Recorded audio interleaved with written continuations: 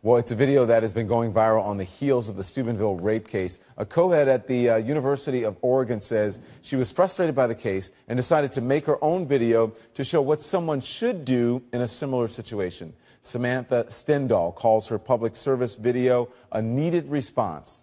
Here's a clip, the entire clip. Hey bros, check your pass out on the couch. Guess what I'm gonna do to her?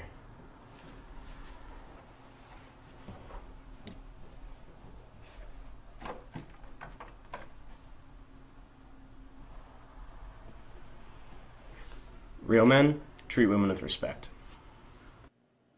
The YouTube video just went live on Friday. It's already received more than 727,000 views.